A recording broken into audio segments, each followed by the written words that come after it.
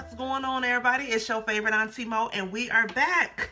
Yes, we are. We are back for a brand new season of Love After Lockup. This is, now look here, before we even get into it, WeTV, y'all not finna keep doing this shit. Now look, last season, y'all said was season 2, which was actually season 3. And y'all gonna try to continue on, which this season is supposed to be actually season 4, episode 1. But y'all gonna put season 2, episode 40. Really?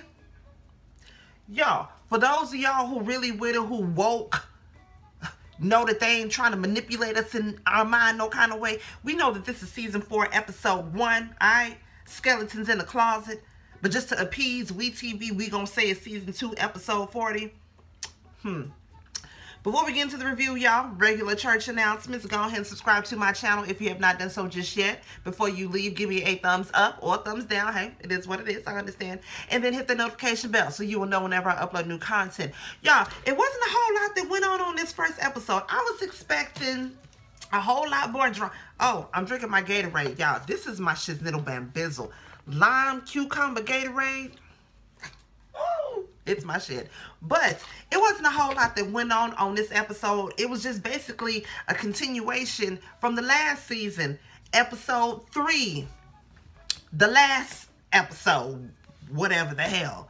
But anyways, nonetheless, hopefully you guys are ready for the review because I'm ready to give it to you. So let's go ahead and get right on up into it. Y'all, so we're going to start off with Brittany and Marcelino because they had the least going on out of everybody. They're at the OB's office because they are getting ultrasound, 3D ultrasound pictures of their brand new baby that's on the way. Mind you, they got a 15-month-old baby girl, Zoila, as it is, but she is pregnant with another child. I forgot how many weeks she said she was. 6, I don't know. She a couple of months about this sucker. They could see already what the gender was, but they didn't want to know what it was. They want to have it, you know, a secret. Probably going to do a gender reveal. Whatever these millennials do nowadays. But the baby's doing okay. They're doing good. She has full custody of her son now. She said that her ex-husband, Tito, or her ex, whatever, his visitations have been temporarily cut off. So Lord knows what the hell that fool out there done went and damn did. But he ain't got no visitation rights right now. She got full custody of her son. Her and Marcelino doing good. And they my favorite couple. Out of all of them from all the seasons, they're my favorite couple because they're the ones that seem to have their shit together the most. I'm rooting for them. Hopefully these two mofos make it strong. Don't nothing pop off later on Marcelino. Or, you know, hey, Brittany, you know, but I'm just saying, y'all stick together, y'all make it work, because right now they're doing so far so good. So shout out to Brittany and Marcelino. Hopefully the baby continues to grow. Hopefully they have a boy, because Marcelino know good and damn well he want him a goddamn boy. So shout out to them, but moving right along from them, y'all. So next up, y'all, we have Andrea and Lamar.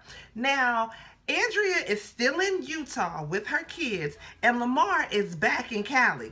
They have not seen each other since he got pissed and he moved when she tried to, like, you know, basically like trap his ass down there in Utah. They have not seen each other ever since then. And it's been about a year, right?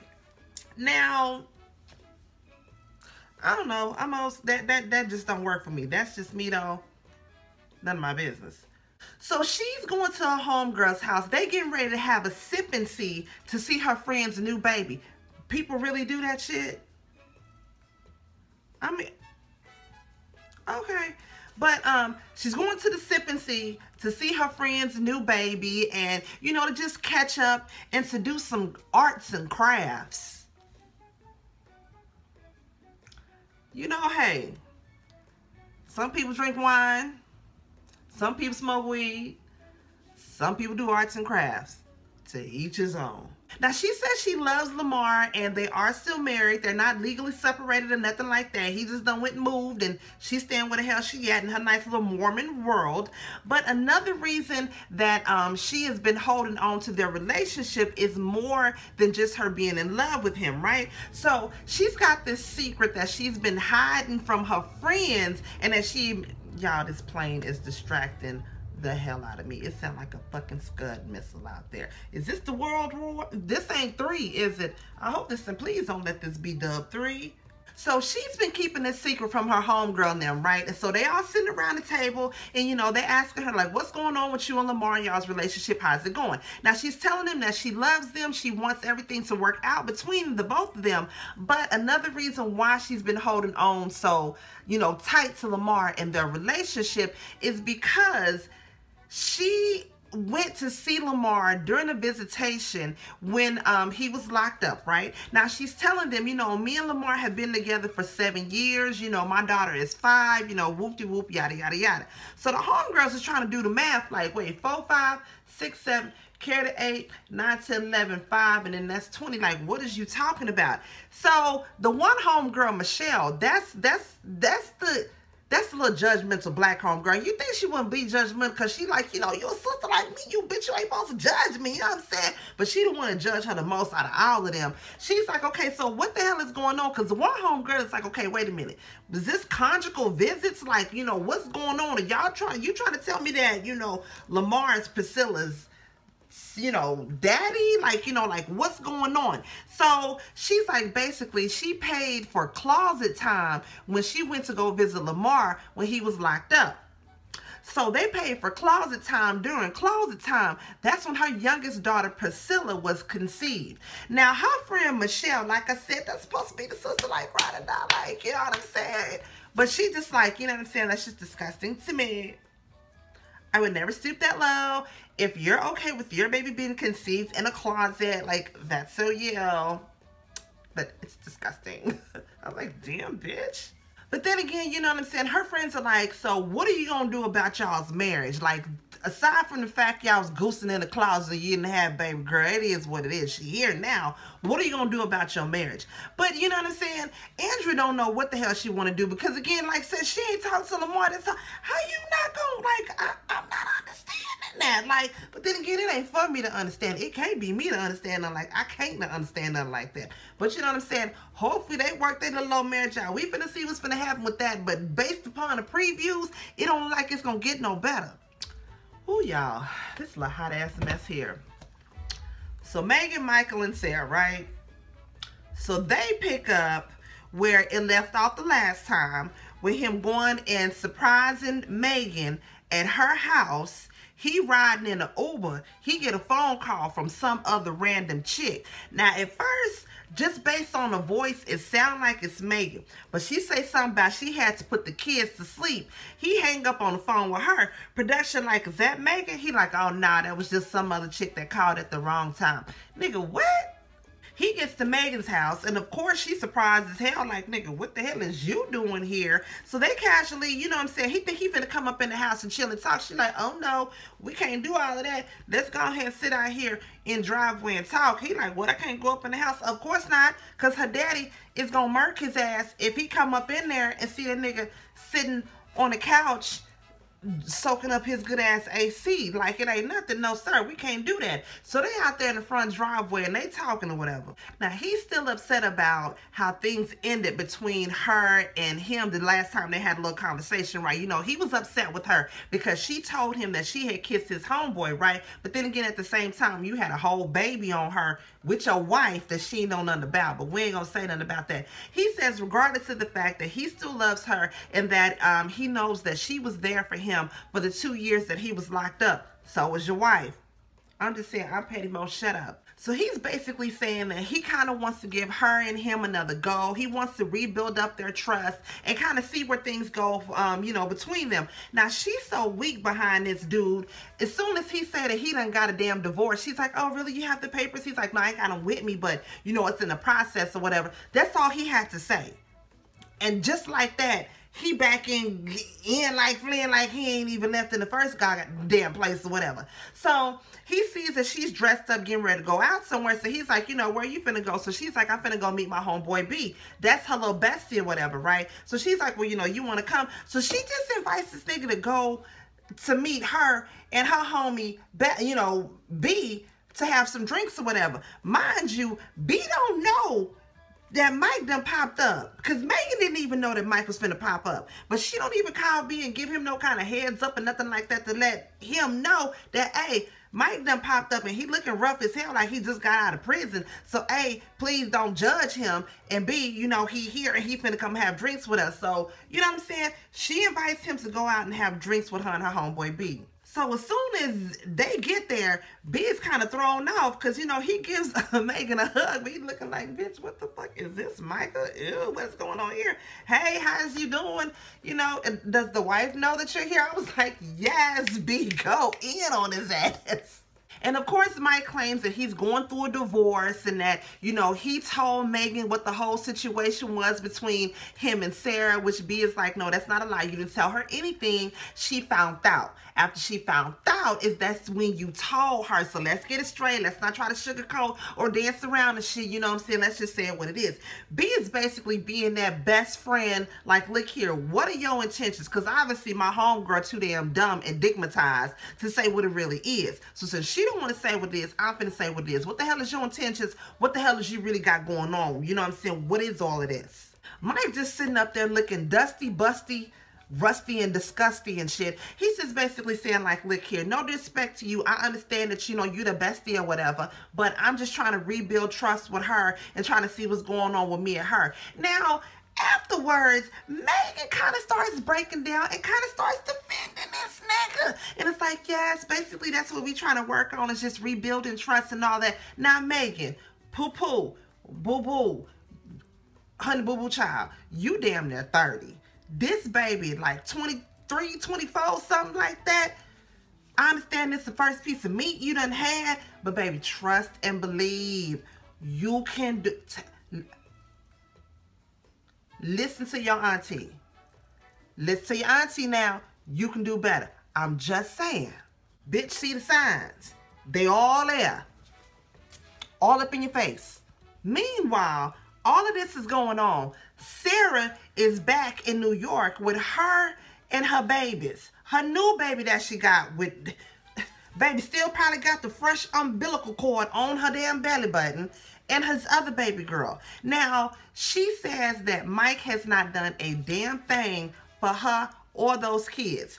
She says the oldest baby girl steady tries to call him. He don't answer the phone. Just while she was there, cameras and all of that, she trying to call. The fool don't answer the phone the whole damn time. Now, I don't know if this was good editing or what, but he was with Megan. He could have answered the phone in when he was in the Uber riding, and another bitch called. He could have answered the damn phone in or called his baby girl then. Girl, it was so sad. So Sarah pretends to be Michael, and it's like, you know, you want me to pretend to be daddy, and I can, you know, be on the phone and talk with you. Yeah, it was like touching me right here. She pretending to be Michael and talking on the phone with her daughter and like saying everything that he would say to her, like, hey, pretty girl, I'm sorry I can't be there, pretty girl, and blah, blah, blah. She's like, well, I miss you. Am I going to see you? Like, it was so sad. Regardless of how I feel about Sarah, because regardless of what, I don't feel sorry for Sarah because you knew who you married. I'm just saying, like, the whole situation that she got going on with her daughter, it's like, I feel bad for her. Should no mother have to go through that? Then again, you shouldn't have had another baby by this. I'm just saying, though, it ain't nobody's fault. It ain't nobody's fault. But Mike needs to step up and he need to do what he need to do with goddamn kids. Now, why you ain't took this food, no child support court, nothing like that? But then again, I don't know, child. We gonna move on from them because that shit gonna run my blood pressure high. I'm not gonna do this to myself. Child, Lacey and Shane, girl, and John, girl. Lacey and Shane, y'all remember they got married, right? These fools is at the fertility doctor considering getting her tubes untied because Shane want her to have his baby. Mind you, Shane is 21, a convicted felon, fresh out of 4 years up out the pen, no job, no education, no nothing. She pays for everything. He says his full-time job is to be there for her. They in there talking to the doctor, right? Child, this shit is a hot-ass mess. He does not have a job, like I said, because he's a felon. But then again, you know, she's a cam model. So I follow her on Instagram. I think they cam model together. So I don't know if they do flicks and they selling flicks for $13.99 on the internet, get your thrill or whatever it is that's going on. But yeah, it's a hot mess with them. And they getting ready to move into a new house. And she already got 3 kids. But we have not yet determined how many baby daddies. That's not really none of our business though, because them kids ain't got nothing to do with this. What I'm saying is, she's got a lot going on. The doctor asked them, okay, so how actively are you all having sex now? This fool gonna say 5 to 10 times a day. I mean, hey, I ain't got shit to say to that. So the doctor starts to talk to them about IVF and about freezing eggs and all this, that, and the other. Child, this baby Shane starts to ask her, like, what are embryos? What do they do? How long is sperm good for? Just, I was just like, oh, hell nah. Lacey don't have no babies by this baby. But then again, it's that moment that she starts to realize, okay, wait a minute. This here is a child, because he's asking a bunch of young shit. Like, you should have realized that before you said I do to this fool, that this is finna have to be a whole nother baby that you finna have to raise, girl. So later on, they back at the house, right? They packing up stuff, getting ready to move into their new home. It's the butt crack of dawn, early in the morning. This fool done cracked open a beer and is already drinking. Lacey like, damn nigga, you already drinking? It ain't even afternoon yet. Like, what the hell is going on? He like, look here, I'm just trying to get this with this drink. I'm trying to get this packed up so we can go. We done paid the movers to do what they gotta do. I'm straight. I was like, oh, Lord have mercy. Lacey getting frustrated with his ass because she like, look here. They are movers. They are not goddamn maids. Look at all this goddamn junk and shit that you got going on everywhere. You need to pick this shit up. He like, well, I could use a couple of hands. She like, well, I pay for everything. That's why I said, oh, and that's when she starts to realize, okay, when I was with John, he was a provider and he was doing everything, and she probably didn't have to do nothing but sit back and be a booty model like she was doing on the internet, and he was providing and doing everything for her. Now that she's with Shane, the role is reversed. She has to do everything. She has to be the provider, and he got to sit back and he got to provide the meat, and she don't like that. So she says that John ended up texting her the night before saying how much he missed her, how much he wanted her back, how he was depressed, and how he was having chest pain. Ever since then, she's been trying to call him, text him back, and she can't get in contact with him. Now she feels obligated to try to get in contact with him because she's afraid with him being a former drug addict that something gonna happen, and she don't want it to all be her fault. Really, she's trying to use that as an excuse so she can go back and she can talk with Shane because she haven't talk with John because she having second thoughts about being married to Shane in the first damn place. Now look here, why now? Why now? You should have thought about that a long goddamn time ago. Don't use that as an excuse as to why you finna go back and be with that dude. But John called it. John said, we finna see how long this little relationship lasts between them. Because he said that Lacey, she can't go out here and just be, she not gonna do that. So child, she ends up calling her best friend Miranda, the same one who tells it to her like a T.I. motherfucking is. Homegirl is like, look here, girl. Leave John ass alone. I don't care what he doing it for. He just trying to get you back. You ain't with his ass no more. You want to be with Shane. You married to Shane. Leave the other boy alone. And you gonna take care of all your babies. Leave his ass alone. That would have been me too, girl. Look here, don't call me with that old dumb shit. I'm just saying, I'm your friend. I'm gonna support you, but I'm gonna tell you like it is too. Look here, go take care of all your kids and leave that fool alone. Baby, next up was my girl Angela. Baby, Angela and Tony. Angela hopped in the firecracker. She chain smoking them goddamn Pall Malls, ready to murk a nigga, take his whole goddamn head off his body. Come to find out, Tony been out there laying it low and spreading it wide.